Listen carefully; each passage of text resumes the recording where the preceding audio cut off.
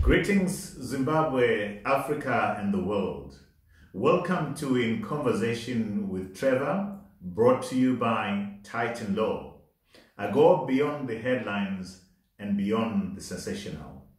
Today, I'm in conversation with Tinashe Nyamudoka, internationally celebrated Zimbabwean sommelier and winemaker, and the creator of Kumusha Wines. Enjoy this inspirational conversation.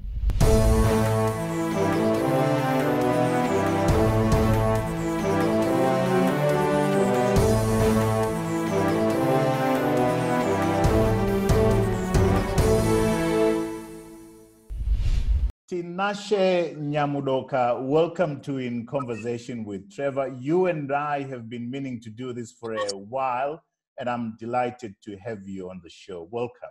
Thanks, Trevor. It's great to be here, and now I can have a nice wine o'clock proper one with you. Yes, indeed. Yes, indeed. Tinashe, you have an absolutely amazing and inspirational story. And I've been following your story ever since 3, 4, 5 years ago, and impressed by the things that you've been able to achieve. The awards that you've been able to collect, the recognition that you've gotten from the industry at a very tender age of 35. So Tinashe, you were born 35 years ago. Talk to us about where you were born and how you were raised, just to get a sense of who Tinashe is. So I was born July 85 in Mount Mellery. Because my mom was a teacher, so she was teaching at Mount Mellery Primary School in Nyanga. Mm-hmm. So I was born at the hospital, and I think I spent the earlier parts of my years with her in Nyanga. Then I moved to Harare, where my dad was based. So my father was working for the CIMAS. He was a lab technician. So we were literally grew up in Avondale. And I did my primary school at Avondale Primary School. I did my secondary in Nyanga again, in St. Mary's Magdalene's for 4 years. Then high school, I did at Sandringham High School in Norton. Let's talk now about your first job. Which is fascinating for me. You become a supermarket packer, basically. You start right from the bottom. Talk to me about that. Yeah, so after high school, the first year, I took it as a gap year. I told them I don't want to go to university and stuff, but that's where the UK money and the American money is coming, and you almost forget. And until my aunties were like, dude, you're not going to school. We can't keep giving you money all the time, and you gotta start looking after yourself in a way. And with an ordinary level certificate and the high school certificate, there's not much you can aspire to work. But luckily, I had a friend who was a manager at a local TM supermarket. I was like, no, you can come. I've got some packer position there. So for me, it was, to get extra money, you come home, you spend time there. But I give credit to him again because, I've even tracked him back now and tried to understand what he saw in me. What he saw in me earlier then, because he said, you don't deserve to be at this packing. Okay. After a week, I was being told to man the till. I think after a few months from the till, TM started this junior management program. Then he said, no, you need to apply. You need to roll into this. So I was put in that very quickly. In 6 months' time, I saw myself, I was a trainee supervisor, which really didn't bond well with the older generation there, so most of the employees were old enough to be my parents, and here's a young guy out of school getting fast-tracked. And I remember at one time there was a big issue, but the only way to silence them was like, this boy applied for this program because it needs A levels. None of you have got even A levels. So yeah, I spent some time there. Then eventually I was a manager. So what TM did was they'll send you in every section. You take some time in the bakery, you spend some time in the purchasing department, you spend some time in the receiving, in the warehouse. So it was really early experience for me without, you know, the schooling, proper schooling. So I was learning on the job. So 2008 happens. You decide to pick up and go to South Africa. Talk to me about that decision and your first job in South Africa. Yeah, obviously, you know, 2008 was how Zimbabwe was, you know, and I saw it firsthand working in the supermarket. You have money and, you know, the shelves are literally empty. So I had a friend who was in Cape Town. I was like, you know what, with the money you have, you can come in and start over here, you know. Then because I had saved up a bit, so the first few months were fine. And by then I'd found out my first girlfriend was also in Cape Town, and she was pregnant by that time. And, you know, reality starts to hit home. All that money is running out. Now you start me to look for jobs. But what was happening, I thought, okay, with my experience in the supermarket, I might as well, you know, visit these spas and Pick and Pays. And the other guys I stayed around with who were Congolese, were working at a local spa. So chatting to them, okay, I was a manager, so I'm going to apply for the manager. Can you put me in touch? And, you know, they gave me this straight look, like, are you serious? You want to apply for a manager's job? And they were straight up, you know, there's no black manager. There's no black manager in the supermarket. You know, so for me, I wasn't used to that. So I didn't understand until I went there. They told me, you know, you've got the qualifications, but there's no position for that. But if you want, we've got a baker's position. Yeah, you know, at that time I was like, I'm just gonna take anything. So you took the job, but you were not trained as a baker. So how did you get to become a baker? So the guys told me, you know what, you can try this manager position, but we don't think you're gonna get it. But we know there's an available baker. Just tell them you know how to bake bread.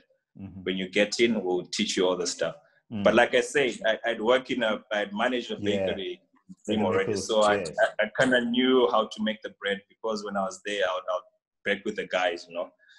Bakery used to open up in the morning, so I'll be bored and I'll just help them around until the shop opens. So that's what I told the owner. I can bake bread. Then he was like, okay, you get the job. You actually say that this humbled you because you couldn't share with your friends and relatives that you are actually working as a baker. Yeah, exactly. Yeah, it was. But at some point I realized, you know what, this is the situation you are in. You're going to feel better about yourself. You don't want to get anyway. But, you know, I so loved how to make bread. And, you know, in my first month after making my own bread, I went to the manager. I was like, you know, I know how to make bread now. Can you give me a raise? And that guy looked at me.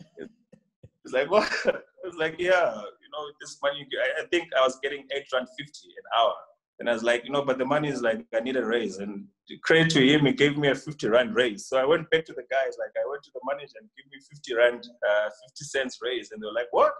You've been here for 3 years and you've never got a raise. So that's what I started to question myself. So these guys have been here for 5 years and this is the money they're getting. It just didn't add up, you know, but I was there, I was baking bread. But now what happened was the friends I was staying with, you know, the Zimbabwean community wasn't that big in Cape Town at that part.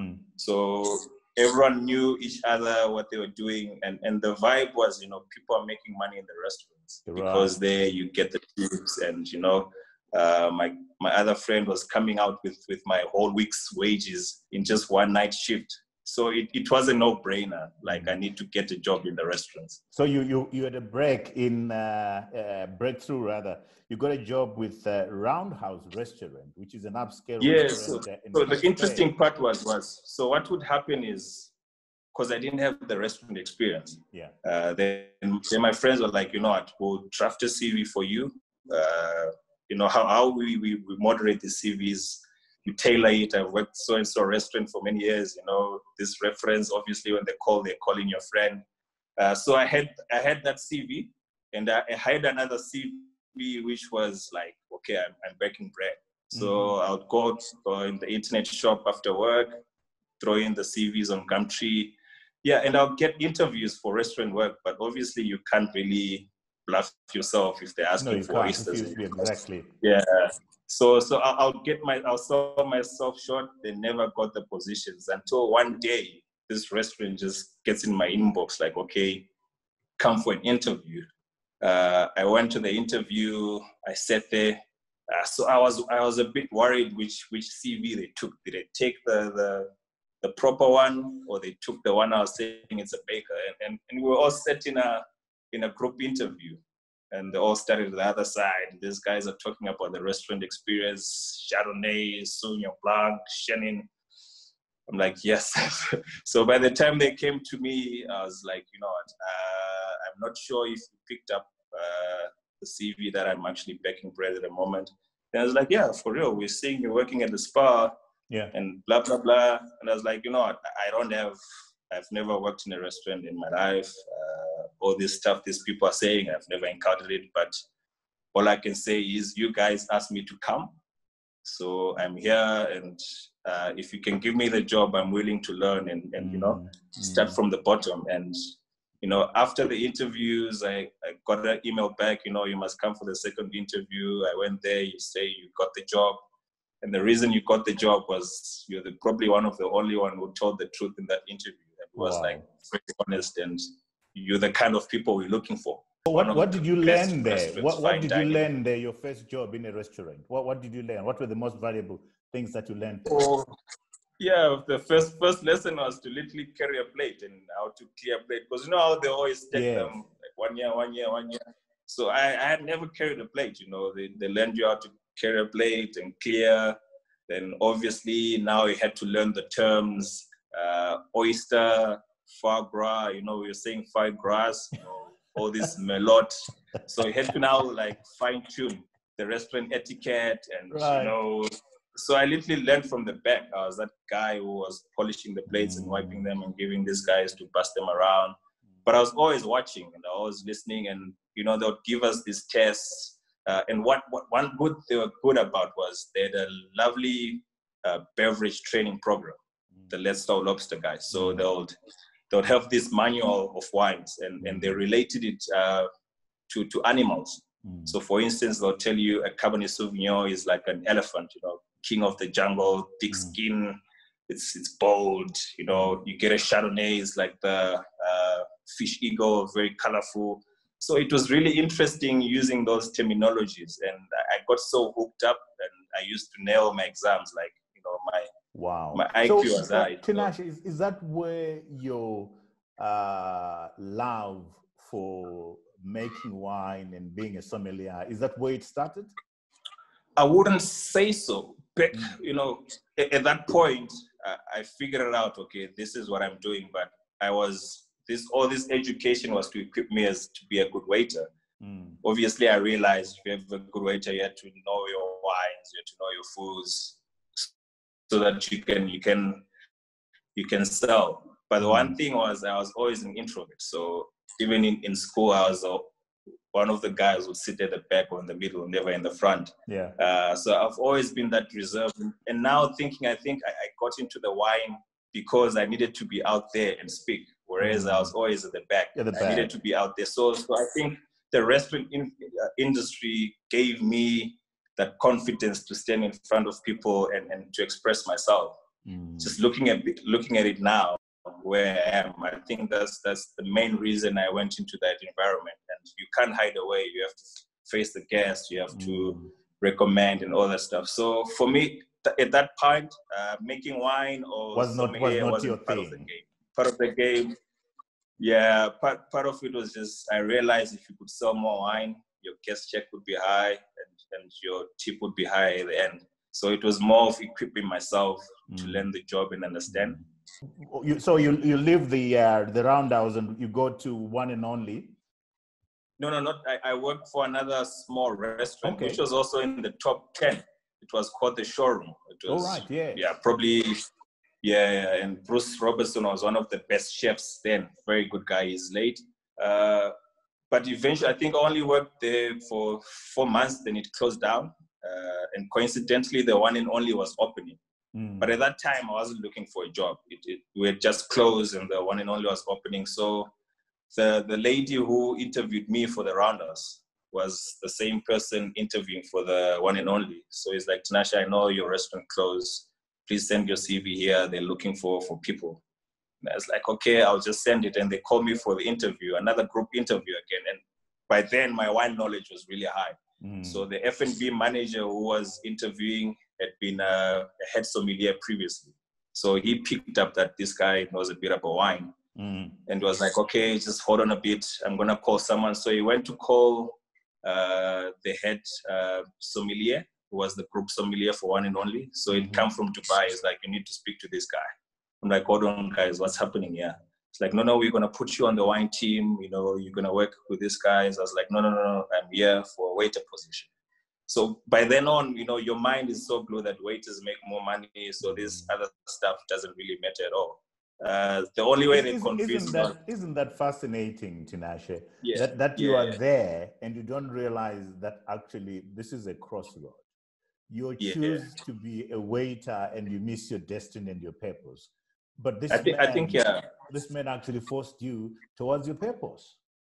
Exactly. Yeah, it's literally what happened, and I feel that's what's been happening in Cape Town, or I don't know, probably elsewhere over. Like, people end up in waitering jobs, but realize most of the time it should be a stepping stone, generally.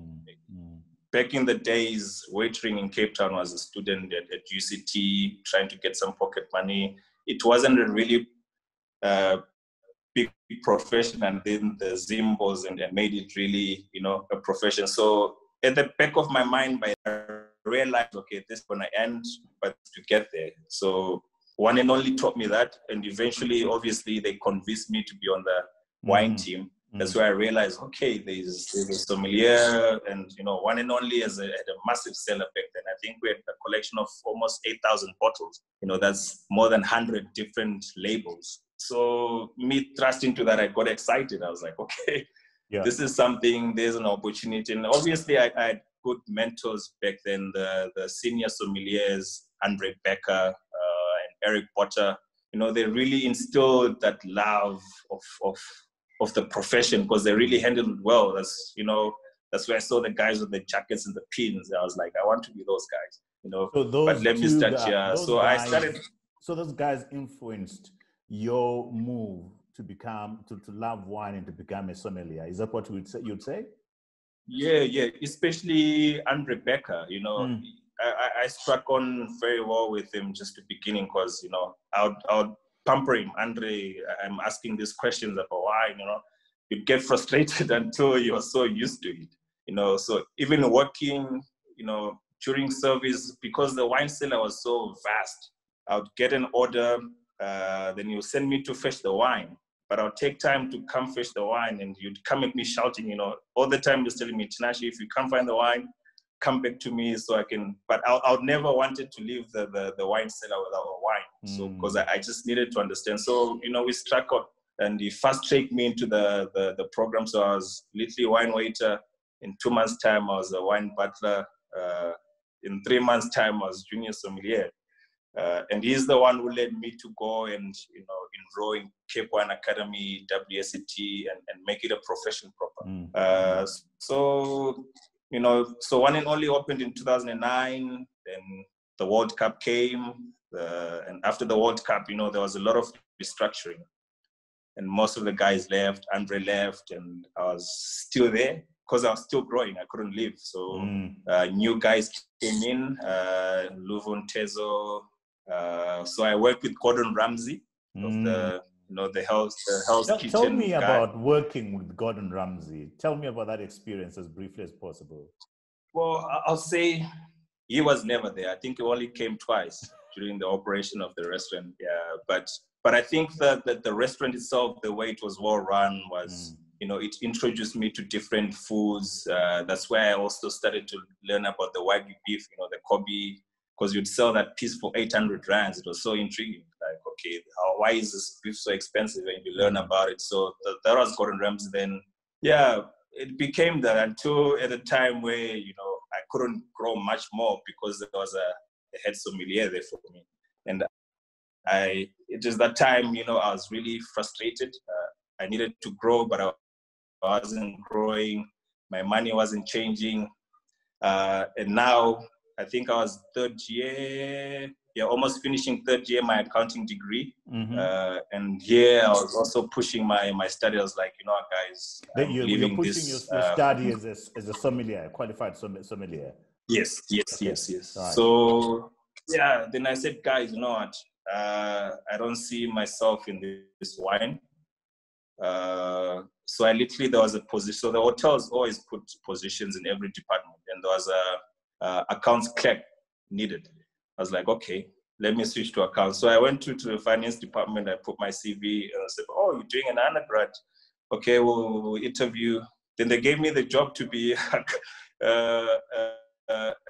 to work in the creditors, the purchasing department. Because you're doing wine, okay, we'll send you to because you're so familiar with.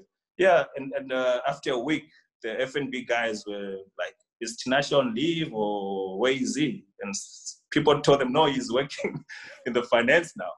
And so they had to convene a meeting, the F&B guys and the management. It's like, okay, what's the problem? I'm like, guys, I came to you, I needed a raise. You guys didn't give me a raise. I can't grow here because, and at that time, I have to say it, there was a sommelier who was riding high. He was the top of so there was top. no position. He was the darling of the industry. Yeah. So, and when you kind of feel like you know the job better, but you can't because of things, I was like, that's the reason. Then they said, okay, what you gonna do? So the one and only had Ruben's restaurant in one side. They had Nobu restaurant in the other side. We say, okay, we're gonna put you in Nobu, so you're gonna be the sommelier in the Nobu restaurant. So they almost separated before you us. got your qualification. Was this before you got your qualifications? Okay. Yeah. Before I got the qualification. Yeah. So they said, okay, we're gonna take you back from the finance department and you're gonna go back there. That's so at that point, in 2013, there was a competition which was started in SA. It was called the Inter Hotels Show Cook Challenge. So every hotel had to nominate an aspiring wine sommelier and a chef. Then you'd compete with the other hotels in South Africa. I think at that time there were 15 hotels. So I went, I did the competition and I was the inaugural winner for that year, 2013. I also got a bursary to finish my diploma at the Cape Town Academy and a whole lot of accolades which came about. So obviously the profile raised again. Then, I managed very well for a period of time. Then I realized, what, there was a opening at the Oyster Box, hotel in Mshanga. In Durban. I just applied and they said, we've got the job for you here. And I told the guys, you didn't last a long time in Durban at the Oyster. You lasted 18 months and you left for the test chicken. The test kitchen. Yeah, to the test kitchen. Right. Yes. And your manager at the Oyster wanted to double your salary when you said you're going to leave, but you said no, I'm leaving nonetheless. Talk to me about that. Yeah. Leaving a doubling of your salary for the test kitchen. Yeah, obviously I knew Cape Town was where everything was going on, and Oyster Box was more for a chance and the space. I was just frustrated, but back at the back of my mind, I knew I was going to come back to Cape Town or Johannesburg. So I was there, and fortunate, the test kitchen opened up, and me knowing the test kitchen is the best restaurant in the world and the opportunities, I just balanced it out. It's one of those, the decisions you have to make, it didn't make a financial sense, honestly, at that time. So I was open to them, what, guys, thanks for the money, but I'm really, there's something I'm onto. I didn't know it was going to blow this, but I had a feeling, your gut feeling tells you this is it, you should take it. When you look back now, Tinashe, with the benefit of hindsight, that leaving the Oyster box in the Oyster Box in Durban was perhaps a huge career change for you, going to the test kitchen. Talk to me now about you, because I see that Luke Dale Roberts looms large in your life. it appears it was a big influence to you in terms of who you've now become. So look, Dale is I think part of his understanding was he's also British. So he was a foreigner in South Africa. So he kind of understood these dynamics. But I think in nature, he's a guy who's a good chef, the best I've ever worked with. I don't think I'll even come close in working someone better than him in terms of pure gifted in cooking. He's that good. But he's the kind of person who you learn from afar. You never speak to him much often, but you learn what he does. And you look at for instance, last year in the Eat Out top 20 restaurants, you'd get Test Kitchen maybe number 1. Then you get in the top 10, there are 4 chefs who've worked under him, who are top chefs in the. So, he is that kind of guy who nurtures. And the first thing he told me is like, Tinashe, I see your ambition.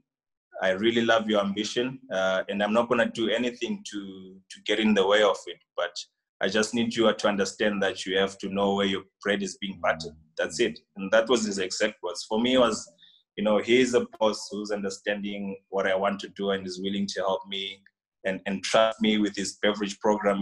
You work in other establishments, they're telling you need to bring this wine. No, I don't like this wine.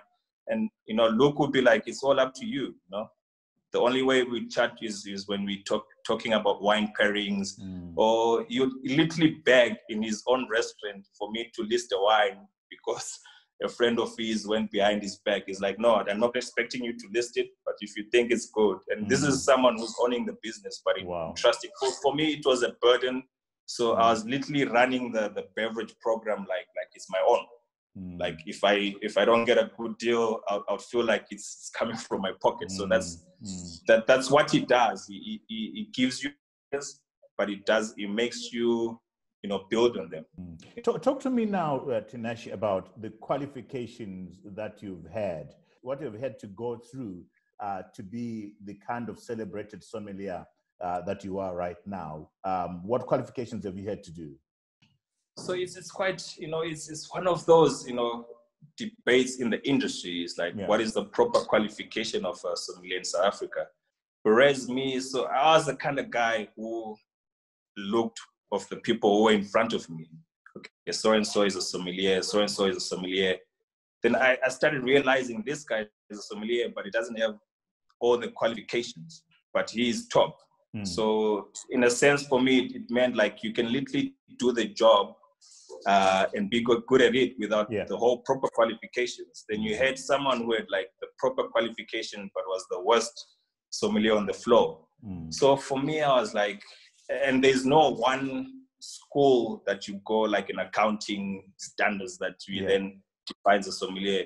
Of course, there is the Court of Master Sommelier, which is really far from us, especially in Africa, because it's Europe or America based and it's quite expensive. Then in South Africa, you had the Cape Wine Academy. Then you had the WSET. So you got a qualification from the Cape Wine Academy? Is that what you're saying? I first got my wine diploma with the Cape Wine Academy. So it trains you to be a sommelier in a way. But the sommelier purist will tell you, no, you need to get the Cost of Master Sommelier, which was even made popular by the movie Somm and the current documentary on Netflix, Uncopped. That's the other route. So did you get that too? I've got, because it's levels, you get introductory, you get certified, you get advanced. So I'm certified, but I'm still to do the advanced and what you call this?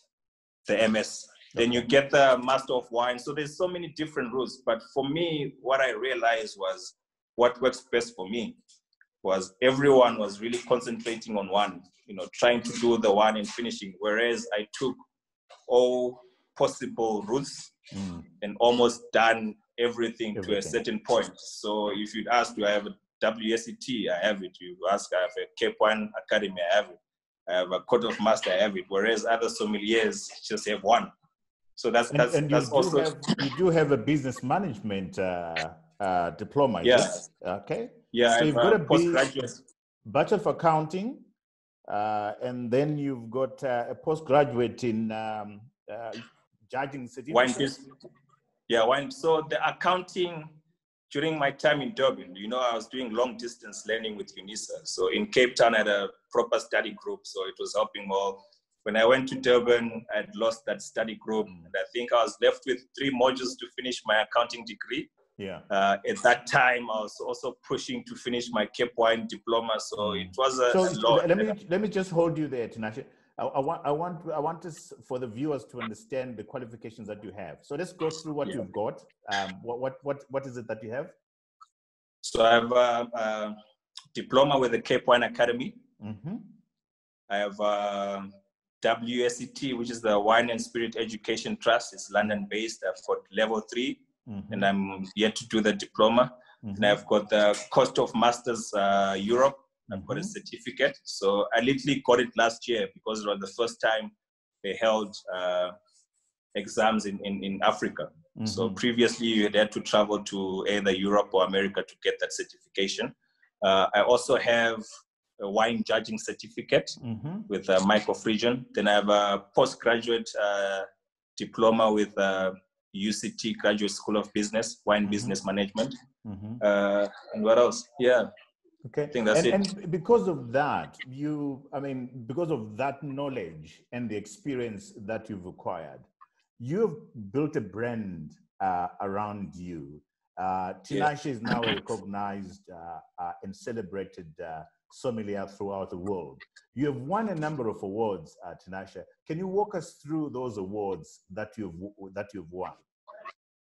Yeah, obviously the biggest one was much fulfilling was the Eat Out Awards. The best restaurant in South Africa. Then you give the best service. That was one big one. And obviously 2013, my wine sommelier steward of the year. And probably those are the biggest one. I was once voted one of 100 aspiring South Africans with a young independent organization. That was in 2016.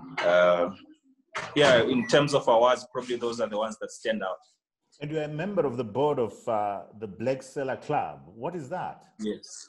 So Black Cellar Club was started by a group of Zimbabweans, actually. So it started off with, you're realizing that a lot of top restaurants in South Africa and mostly establishments have got like qualified wine people, okay, can't we start an association of like-minded people? So I was part of that front to push for the Zimbabwe sommeliers in South Africa.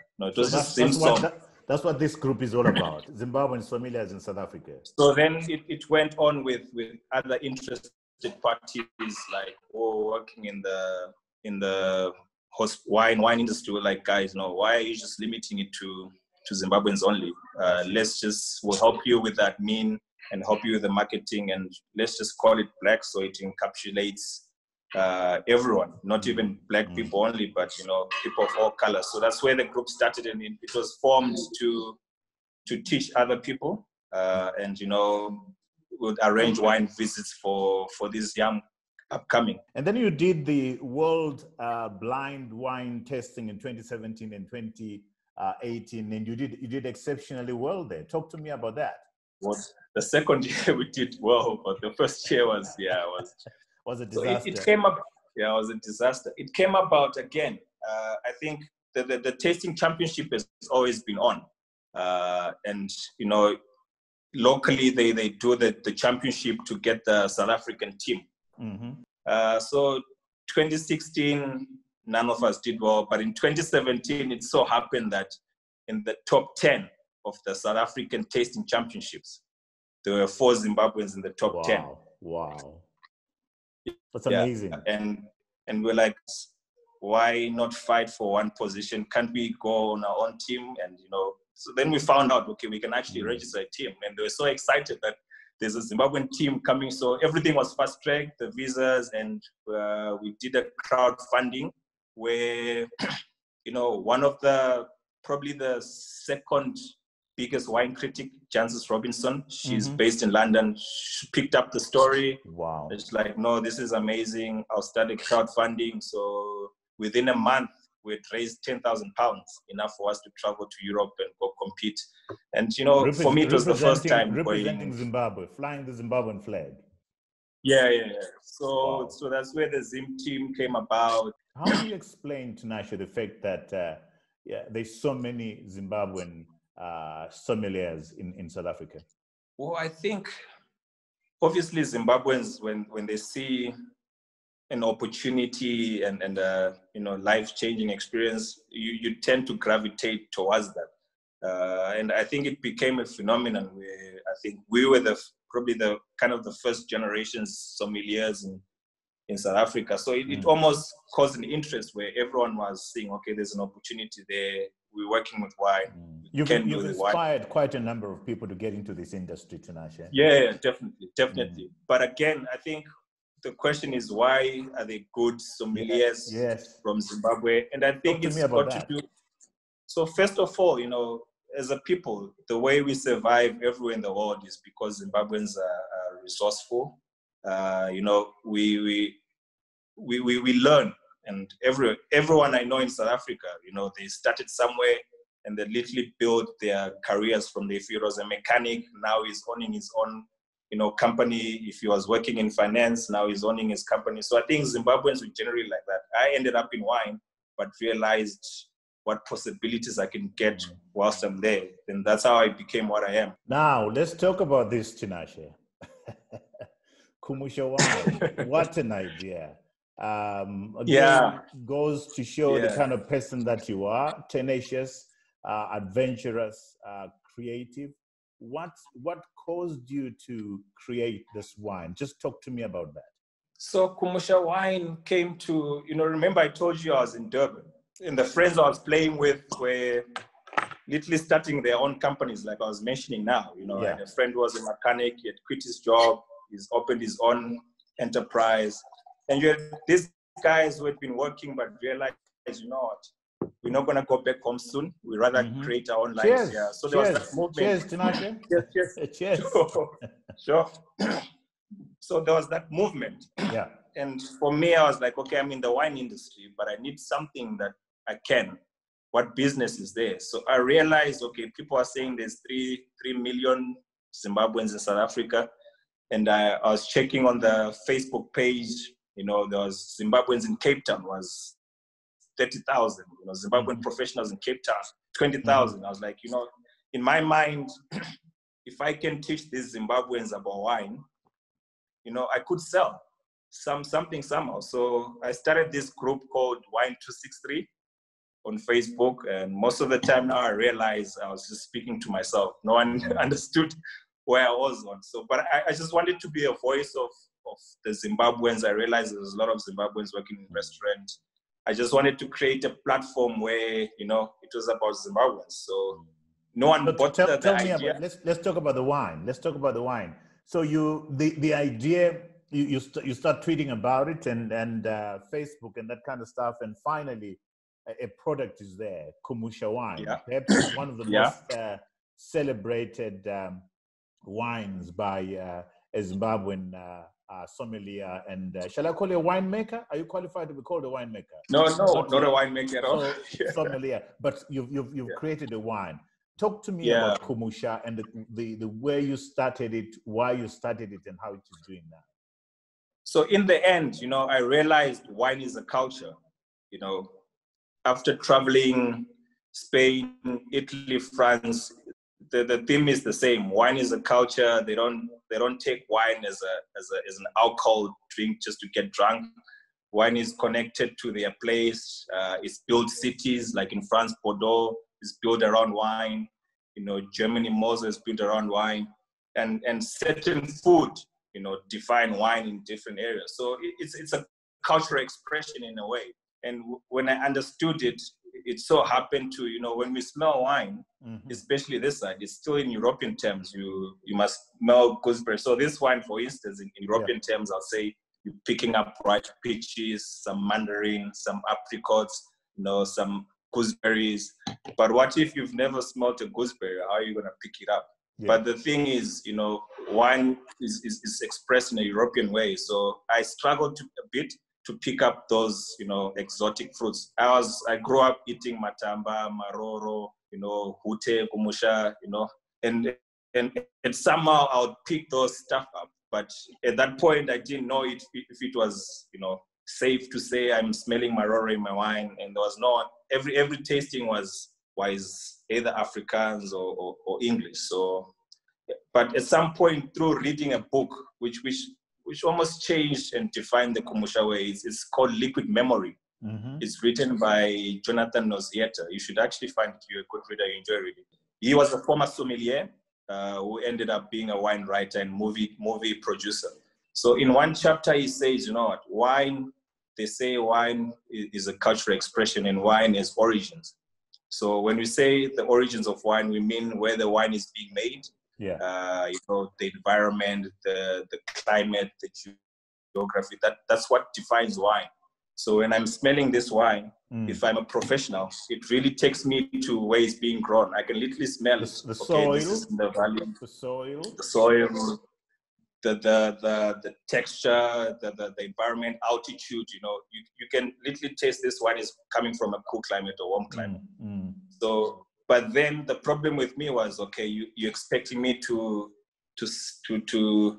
go to a place I've never been, to a mosel. It doesn't make sense. But when I smell this wine, I'm reminded of Kumusha Nasekuru, I remember that matamba tree. Is that what this wine does for you, Kumusha? Yeah. Every wine. So every wine so wine, when it's the chemical parties, when it's fermenting, it releases those phenols. So because we don't have anything to associate with that, so everyone associate with the fruits or whatever stuff you can smell. You can literally, some other wines you can smell cow dung. Some other wines, especially in New Zealand, Sauvignon Blanc, it smells like cat's pee.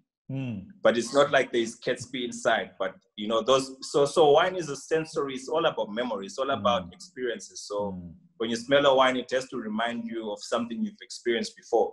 So me, it was taking me back home. I was like, okay, now I've got the opportunity to create my own label.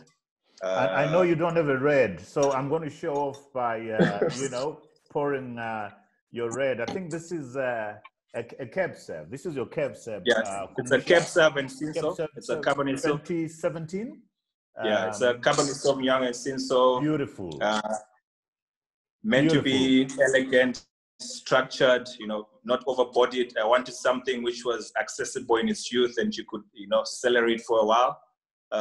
But then again, coming to the naming of the wine, for me, it just said, okay, this wine is reminding me of home.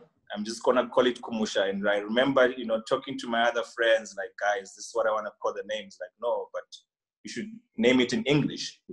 People understand it better. But I was like, I barely understand most of the wine labels I read, the French, the Germans, the Afrikaans. So it's not in the name per se, but it's in the expression of it. So I just stuck up to it. And on the label, all these big wineries, because they've got history of land and everything, they always put maybe their driveway or maybe a piece of the mountain or they put their house. And for me, I was like, I'm just going to put my house and, And you say this is your Sekuru's house. This is your home in the Eastern Highlands. Nyanga. And Nyanga. Yeah. This is so where obviously it's changed a bit, but I was fortunate enough to get an old picture. So I just went to a guy who designed it for me. And for me, it was something to connect, So I always say I'm selling wine, but I'm not literally selling wine. For me, I'm selling an experience. I'm selling, so, when it got out, people were like either surprised that, there's a Zimbabwean wine called Kumusha, or other people thought the wine was being made in Zimbabwe. But it was all in the name and all in the picture. So for me, it was you've got way of expressing myself. We've got the Merlot, you got the Chenin Blanc, you've got the Cape Sav, and which one? So actually, I have the white blend, which you're drinking now, and the red blend. Those are the two I started off. So I tried another project where I did a Merlot, Sauvignon Blanc, and a Cabernet Sauvignon.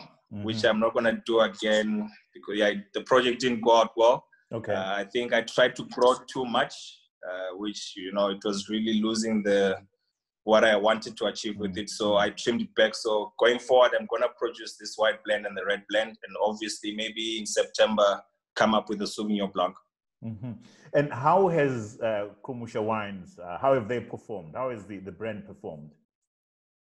Well, the brand is performed very well, but like, you know, it's bittersweet. It's become with its own challenges as well. You know, Mm-hmm. you What are the face challenges? Talk to me about the challenges, Tinashe.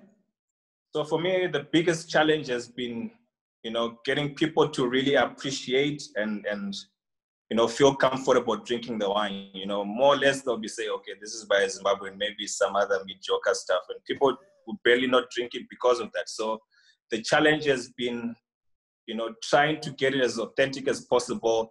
Obviously, I wasn't worried about the wine quality, I was worried about the perception, of which it's been big perceptions where, you know, people just don't drink it because it's a Zimbabwean wine. And the most other difficult part has been the distribution. You know, you're sitting with cases of this wine, but there's someone who happens to find about it in America. How do you get that person that bottle of wine? How do you get, you know, even the ones you've had, you know, they haven't been easy to get to you. So we're not going to tell the story of how we got them, but we got them. You know, so it's from a traditional point of view, these big wineries, they've got the distribution network, so they can get a certain wine to a certain point cheaper. What you're saying to me, Tinashe, is marketing challenges, distribution problems, brand recognition and brand acceptance by the market. Are you overcoming those? Yeah, slowly by surely, with careful marketing and the wine being reviewed and tasted and being drunk with people, and they genuinely love it. And it's all been by, you know, word of mouth. That's why I say word of mouth is my oxygen, because I haven't paid brand advertisements and, you know, placing it there. It's just been word of mouth, people appreciating and understanding the story, connecting with the brand and sharing it and recommending it. That's how I've won. So the marketing side, and it's been starting to get accepted, which is quite very good. But I think that the challenge now is just distribution and making, you know, people get it easily. It's been very fulfilling and very touching, where some Zimbo in America or in Canada, I'd be like, geez, we saw your wine, how can we get the wine? So it's been accepted in that way. And what I guarantee is that the quality is as good as you can get. So I'm not worried about that. So I think it's been accepted. I can, you know, you haven't paid us to do this show, and you haven't paid me to endorse this wine. I think I got a batch in 2019. Thoroughly enjoyed it. I fully recommend this the Kumusha wine. It's a good one. And you know, Trevor, because I'm a regular wine judge in South Africa, so I judge for all the top wine competitions in South Africa. And I'm also an international judge, so I judge in Germany. So just recently, before the COVID struck in February, I was judging as a Zimbabwean judge in Germany. You're the only black person there, out of close to 260 judges from all over the world. So my wine, so to explain it a bit, I actually don't grow and make the wine. Winemaker from Upstal called Ati does the fine growing and then the vinification. But what I'm good at is I'm good at blending. I'm tasting. So I go into the cellar, I like, give me that barrel, 20%, 10% of this, 5% of this. Then I blend my own taste and my own expression. So it answers your question. I'm not a winemaker at all, and I don't pride myself in winemaking. I'm a good blender. So I do all in wine judging. I know if a wine is balanced, if a wine is expressive, and that's what I'm good at as well. Talk to me now about I'm somewhat biased. When a bottle of wine doesn't have natural corks, doesn't have a cork, it puts me off. So I realized that for your whites and for your reds, you don't have a screw on. What do you call it? Screw cap. Screw cap. You have corks for all of them, which is beautiful. Why have you gone this way? Well, one of the things is the perception, I suppose. Okay. Yeah, so it's a lot of people who perceive that, you know, once you put a screw top on it, it's bad wine. But, you know, that myth has been debunked. I've been in tastings where wine is being poured from a cork, from a bottle, and people usually pick the wines from the screw cap. So at the end of the day, on that point, for me, that has not been debunked. I'm still one of those people who go into a place to buy wine, and if there's a screw top, I'll skip it and get to one which is. But that's interesting. But then again, like I say, wine is not just your average drink. Wine is an experience. I enjoy that ceremony of cutting the foil, putting my corkscrew, and so it's part of the ceremony to open and stuff. Yeah. So it's part of the ceremony. The ceremony of enjoying the wine. Yeah, enjoyment. If you were to ask me personally, I also prefer wine in a cork as well. And you have a dream for making this a huge brand on the continent. Talk to me about that briefly. You want to sell 1 million bottles on the continent? Yeah, I think, with the way things are going, and, Africa, we've always been looking outwards and never inside. And the other thing, what the test kitchen has taught me, and, I got to know more food after wine, just working in the test kitchen, appreciating the food. And, I don't think much attention is given to the way of cooking our mothers or grandmothers used to do. It's said that most of the chefs are not continuing that tradition, whereas the European guys are starting to cook with fire, stuff we should have been doing. And for me personally, growing up, it was the same thing. Sadza nyama, Maverick. Are you going to move us into beginning to appreciate the importance of pairing our wine with our food? Is that what? Yeah, I think you can't have a conversation of wine without the food part of it. It's part of the culture. Everywhere you go, food and wine has to be had at the same time. If you really appreciate wine, you have to have food and wine. And, it's the same. People don't understand food as much, especially working in the restaurant, which is much more European and not saying that I like the fact that young Black chefs are starting to get into the kitchen and being creative.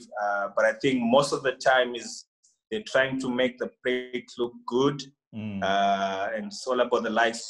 But few of them, what Luke has taught me is like, Tinashe, when I cook, I'm thinking about growing up, what I used to eat, what my mother used to make. And at the end of the day, food is fulfilling. Whereas I find nowadays, young guys, chefs are coming, they're making the plate nice, it looks nice, it's Instagrammable.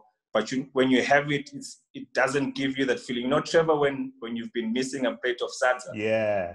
And you finally have that salsa, that satisfaction of So what the Europeans done is, as much as the food looks fancy on the plate, it still gives them that taste of satisfaction, where I feel you can't tell me I'm going to be satisfied eating some grilled prawns or exotic salmon. You're just it's a crave. I see my chef making a Madura sauce and I'm like, it tastes very good, but most of our guys are not even incorporating in their cooking. So it's one of the drives I tend to foster as well. And it's also being helped with the Kumusha wine, because I can bring up that conversation of, okay, what if we go back in time, go to the Gogos who are still alive, ask them how they prepared the food. Maybe we can, and not maybe, I'm sure we can get stuff to create our own cuisine. We don't have to invent the wheel, but I think we can change our cooking methods. It's not about designing the sadza in a heart shape or making it fancy. Leave it that way, but make it much more tasty in a different way. So I think that's where my passion is moving towards slowly, incorporating wine, every beverage, coffee, for instance, as well. And I see you're talking about your grandfather who is 90. He's 95. Is he 95 or 90? Yeah, he's 90 this year. 90 this year. Still has a piece of land out in the Eastern Highlands. And you're thinking of coming home. Is that what you're thinking of, coming home? And you're thinking of coffee too? Is that where your destiny is? Yeah, definitely. There's no question about it. I've set my mind up. I know it's daunting at the environment, but when your soul is yearning something, being me, I can't fight it. I just have to drive it. I feel now, even on Twitter, I'm connected with a lot of young farmers. Every on Twitter, I see this one as like kuda, fresh in a box. Yeah. So for me, it excites me that there are people really putting the the effort in growing the stuff. But where I feel the gap is, you're gonna grow that stuff, and most of the time people are selling it, but no one is bringing the food from the farm to the table. You know, everyone is growing to sell. No one is joining in between. Where I see here, most of the top restaurants, they're not buying from commercial farms. They're buying from these smaller individuals. So I just feel, I haven't lived in Zimbabwe for the past 10 years, but I just feel the restaurant culture is still not there. If it's there, it's buying imported food and not really growing what we have in the backyard. So eventually that's where I see all my energy and efforts being put in. I would love to go to these rural areas. If they're growing sesame seeds, sazarimunga, big small plot of coffee from my grandmother, and bring it to town and celebrate it and embrace it, you know. Food and wine. Yeah. Yeah. Food and wine in the culture. In the culture. So home is calling, Tinashe. That's what I'm getting. Home is calling you. Yeah, it's calling even louder now. That's interesting. That's interesting. Yeah. You say you're 60% there. Are you still 60% there in terms of moving back? No, 98, Wow. 99. Wow, that's fun. 98, That's fascinating. 99. That's I haven't figured it out well, but you know, Trevor, like I was saying, I've been following quite a lot of guys. I see a lot of chefs doing their own things, especially the farmers. You know, I see a lot of young farmers, you know, this guy posting with his head of cattle, you know, Hopple, he has his goat farm, you have your goats, you've got your tomatoes, but I just don't see people celebrating that produce and bringing it on the table, and enjoying it. Yeah, so I feel maybe guys like us who've been schooled down here, and I'm not saying out of arrogance, but it's a fact that Cape Town is a food destination by itself. You know, people literally come to Cape Town for holiday knowing they're going to the test kitchen after visiting Table Mountain, of which I feel I've spent a lot of time in Zim restaurants, hotels, Victoria Falls, and you know, as much as we say we've got the falls, our country is beautiful, but the traveler nowadays is not just going to a destination to see the falls. After the falls, they want to eat better because they've eaten better. They want to drink better. Whereas I think the Zim at the moment is just focusing on getting people to come and see the Victoria Falls. Whereas Cape Town is saying, come see the Table Mountain, but we've got the 54th bestest or 20th best restaurant in the world. You can eat in that too. So I think you can get away for now. But interesting for you, Trevor. So when I was working at the test kitchen, 90% of the guests are foreign.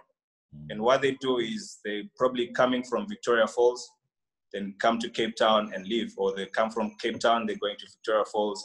And most of them will be like, no, we're in Victoria Falls. I say, oh, which side? The Zimbabwean side. Oh, you had a great time. Yes, but the food, wasn't so good. Every guest I met, okay, it's lovely, but the food and the wine is the same. So at some point, for some people who don't know the test kitchen, Tinashe, you know, it takes maybe a year or 6 months to try and get a table at the test kitchen. Yeah, it's you know, it's a number of times, and what a beautiful place it is. Tinashe, it's been absolutely wonderful talking to you. You have inspired quite a lot of young people to get into the profession that you are in right now. You've inspired a lot of young Zimbabweans to want to get into business because they can see the clean and successful way that you've been able to notch all the achievements that you have. So I'm going to say cheers to you, Tinashe. Cheers to Kumusha. Wishing Kumusha all the very best, and that your dreams to come back home and create a tourist product that's going to attract more tourists. That is if we are over this COVID thing. So thank you so much for coming into In Conversation with Trevor. Allow me now to turn to our viewers who are all across the continent, who are in the diaspora, all over the world, for watching In Conversation with Trevor, and to invite you to subscribe to our YouTube channel by clicking onto this little red button so that you never miss out on these quality conversations. So until next time, cheers.